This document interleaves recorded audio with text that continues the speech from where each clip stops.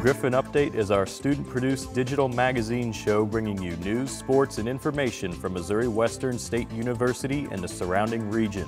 During each program, we will present an in-depth look at the people, places, and events that make Missouri Western and the Northwest region of Missouri a great place to call home. Hello, and welcome to Griffon Update. I'm Mackenzie Bose. And I'm Morgan Doyle. We're in full swing and giving you coverage of everything we can, including a couple events that happened off campus. And with fall starting, we want to make sure your health is in top standings with information from our health fair. And you will also hear Bailey Ketchum's sports report a little bit later. Now, not to make assumptions or anything, but you don't sound too good. Yeah, I started to kind of get a cold. Thought it was going to be allergies, but before the temperatures really hit, I caught something. Well, you better not get me sick. I sure hope you're taking medicine. I did, and I'm a little bit better, but I'm not completely over it. Well, you could have gone to the health fair and gotten your flu shot. Reporter Lance Lawton covered the health fair and can tell you more. Keep your body, spirit, and mind at their peak. This is the motto to help promote the Student Health Fair, happening Wednesday, September 26th in the Fulkerson Center. From 11 a.m. to 3, students are able to learn how they can stay active and be healthy while receiving free flu shots, t-shirts, and balloon entertainment.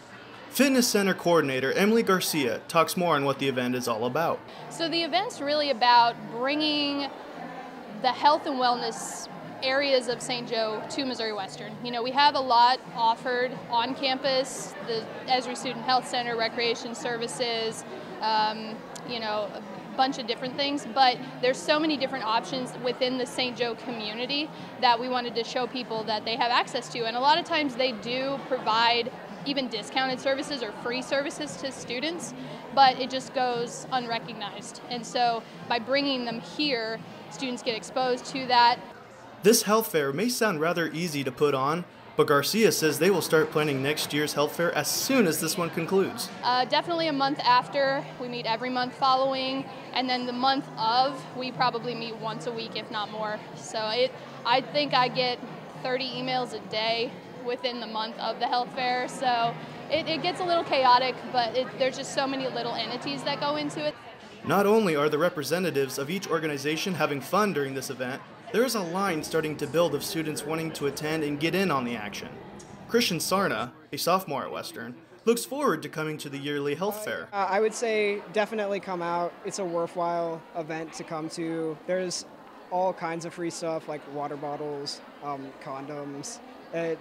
Yeah, it's pretty cool. There's lots of different people from different departments. Even though one of the main aspects of the fair is to promote health and wellness, Garcia believes it's a great opportunity for networking and making connections within the community. A lot of students can actually come and get connections to do volunteer work down the road. There's a lot of nonprofits that come, which is an area where until you meet them, you don't get exposed to that if that's an area that you're looking to go into. Reporting for Griffon Media, this is Lance Lawton. Man, I really wish I could have pet those therapy dogs. They were pretty cute. As an athlete, it's super important to keep up with your health. I already got my flu shot, but if I would have known it was free, I would have gotten it here. Maybe I should have got that flu shot. It might have helped me a little bit. But aside from me being all stuffy and kind of gross right now, fall is my absolute favorite. You are telling me. Hot chocolate, Hallmark movies, pumpkin spice everything, flannels? I am definitely a flannel wearing, pumpkin pie eating type of girl. I'm more of an apple cider and apple crisp kind of girl over pumpkin. Why? Well, you know what? Maybe if you're feeling adventurous, you can check out Hunt's Apple Orchard. Kelsey Hall took a trip to Amazonia, Missouri and brought us along to check out this cute little pumpkin patch.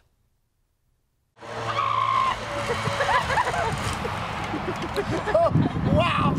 Zip lines, hay rides, and pumpkins are back at Hunt's Apple Orchard for their annual Fall Festival.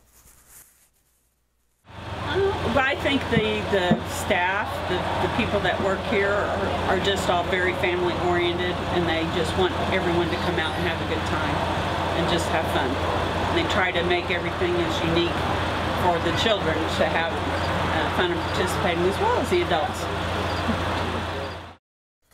Hunt's Orchard offers a wide variety of activities for people of all ages to enjoy. From petting zoos to roasting your own hot dogs over a campfire, this is the ultimate place to enjoy this fall season. I haven't really done any of the activities per se, but if I was able to, I would say probably the slide. The slide is the newest addition to the orchard this year. But it's a lot of fun. It's geared toward families, and we have a lot of stuff I think people would like to try. We try to do things that are in keeping with it. We have lots of jams and jellies and cheese and things that kind of go with fun. The orchard is open daily from 9 a.m. to 5:30 p.m. and 1 to 5:30 on Sundays.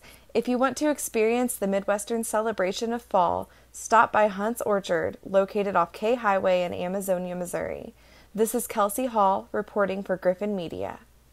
Wow, I just love fall. It's definitely my favorite season.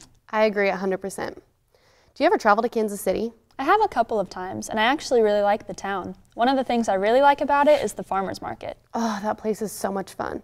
However, that's not quite what I'm talking about. One of the events they had was to raise awareness for suicide and prevention. Reporter Sheena Kelly traveled her way down there to tell us more.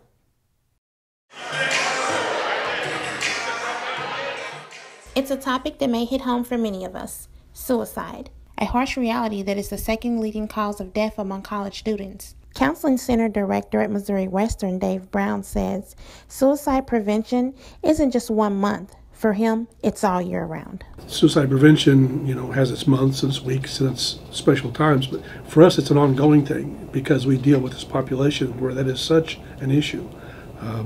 We try to keep a lot of resources available for people at all times. We have pamphlets available, we have presentations that we give on the topic, and so it's an ongoing issue for us because of the pervasiveness of the symptoms that go along with suicide, obviously the act itself. There were vendors that came out to offer information, resources, and even therapeutical tips on how to overcome factors towards suicide. It may not be too easy to talk about, but it can't be ignored. Talk to someone. If you find that the things that you're thinking or the things that you're feeling just aren't right, talk to someone. Reach out to someone. Do not let a fear about stigma and being labeled and all those things cost you your life. Reporting for Griffon Media, this is Sheena Kelly. I love how people are so passionate about different ideas and causes. Yeah, stuff like that's really important to me. Another thing that's super important is one of the events that happened on campus. It was a Muslim American poet and activist speaker. Amal Kassir traveled to campus to tell people her story. Reporter Elijah Smith has more. Only a farmer will convince this soil to grow again. Missouri Western hosted Muslim American poet and activist Amal Kassir on Wednesday, September 26th. Kassir performed poetry, told some of her story, and took questions from those in attendance. The more people that know, the more the truth of what's happening will be preserved. Kassir comes from a unique background. Her father is from Syria, her mother from Iowa, and she was born and raised in Denver. But her passion for justice for all was on full display as she spoke. We tend to forget that there are people behind those walls. I don't really get nervous anymore because I know what I'm trying to say, and I mean, I get embarrassed. What's the worst that's going to happen? People laugh at me. Students who were there said they enjoyed Kassir's message of unity and strength. Her message totally got across all religions, no matter what religion you are. I think just the message of love and peace should be able to apply to anybody. Being able to tell stories of her family that lived back in Syria, her family that passed away, family that she didn't even know that passed away, but still being able to tell it in such a positive manner. Kassir says her stories and her humor have impacted many of those who have listened to her. I know no one expects me to crack a joke the second I walk up on stage.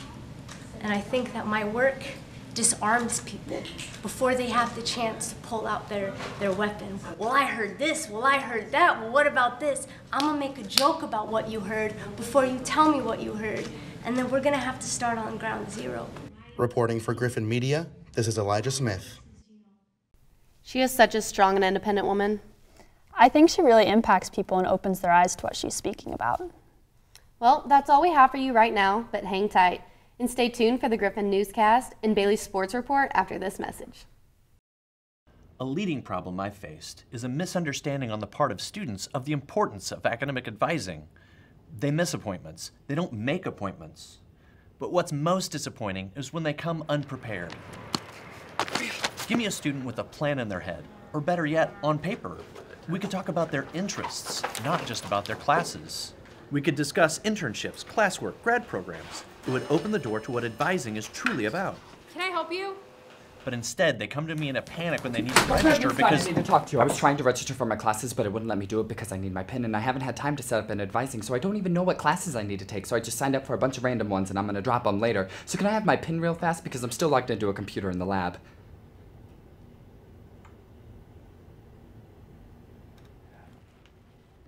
Am I interrupting? Take ownership of your education. Make the most of your advisement by being proactive, punctual, and prepared. You'll open the door to more personalized attention and avoid costly setbacks. It's never too soon to begin planning your next steps at Missouri Western.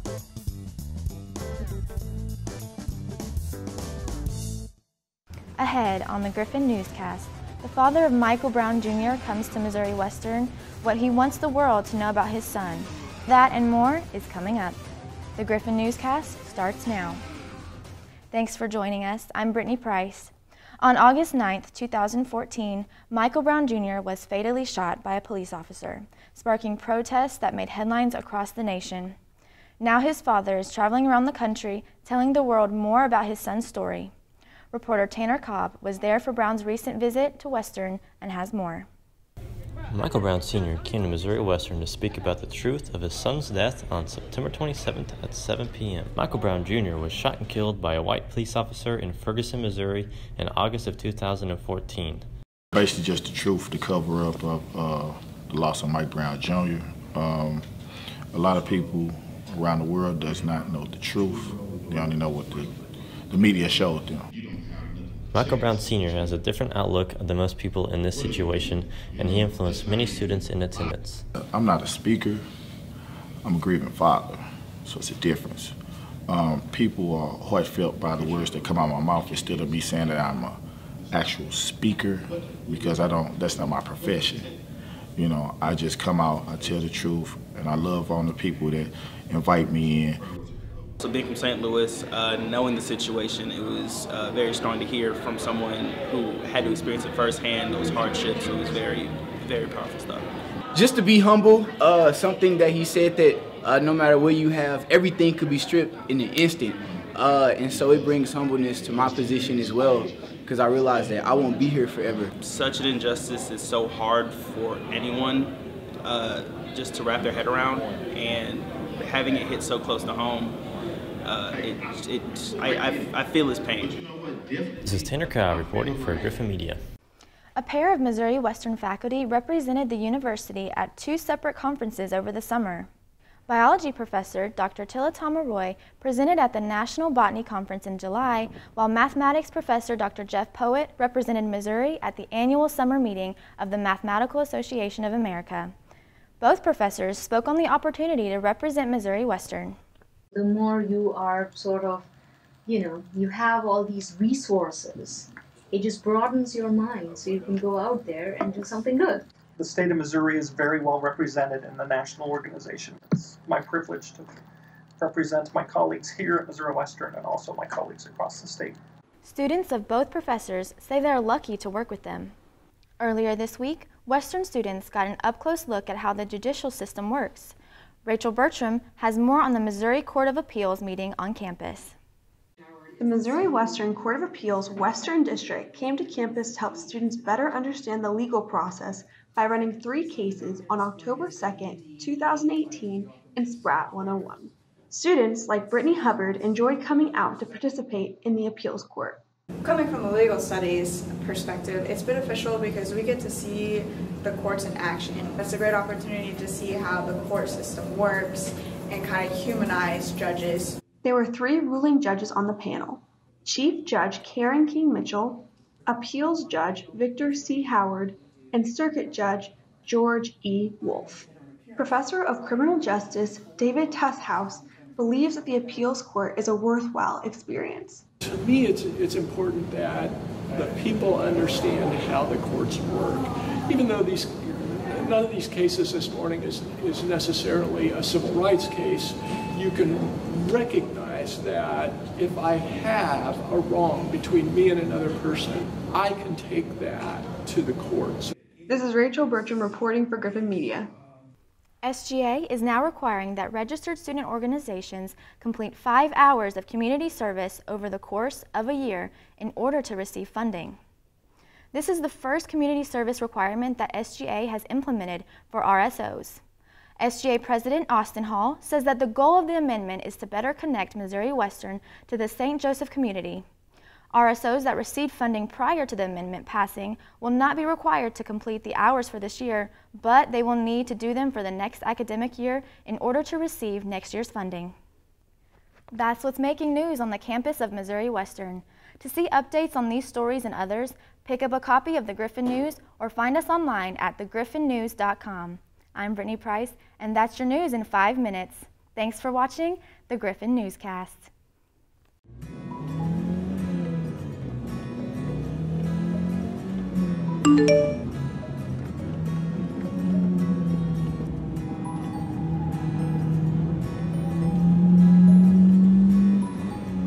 One out of every 4 car accidents are caused by texting and driving. Wait, what did you just say? You heard me. That's better. Keep your eyes on the road.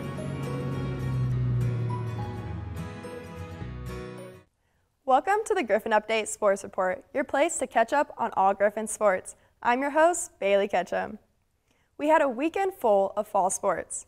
First up, soccer went 2-0 this weekend against Emporia State and Washburn. Reporter Miles Kilgore was there to catch the action.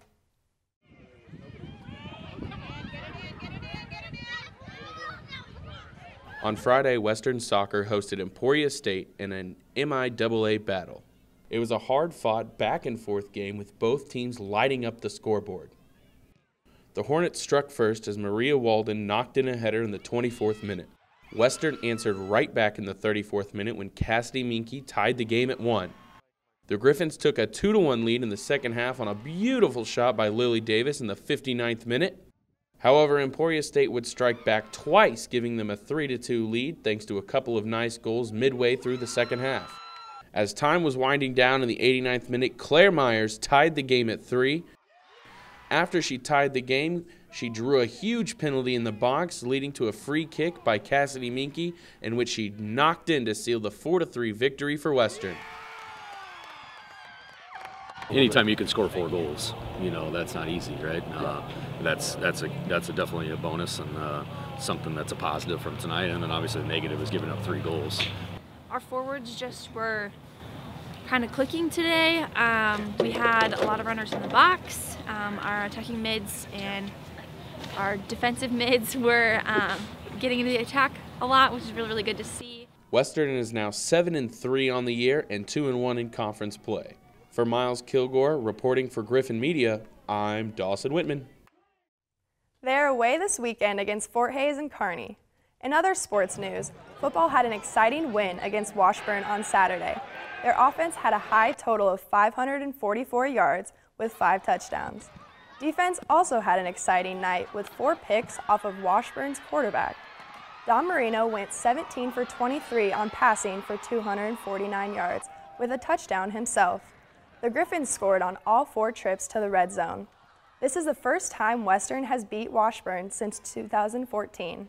The final score was 38-7 and put the Griffons in a 3-way tie for 3rd in the MIAA standings. They are away Saturday against Missouri Southern.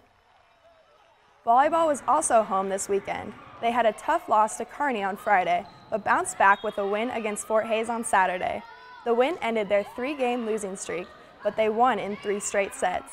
The only set the Griffons ever trailed in was the first, but once they went on a 15-6 run, they never trailed again. Stephanie Doak led the team with 12 kills, Rachel Loesch had a high of 7 blocks, and Liv Winker led with 34 assists. They are home again this weekend against Pitt State and UCO. For more updates on the weekend, men's and women's cross country competed in the Rim Rock Farm Classic in Lawrence last weekend. Women finished 8th and men finished 10th against 16 other teams. And women's golf finished 6th in the Augustana Fall Invitational with an overall score of 650. That's all we have for you today in sports. For more information on Griffon Athletics, check out gogriffons.com. Well, that brings us to the end of our show. You can watch our show on MWSU-TV Channel 12.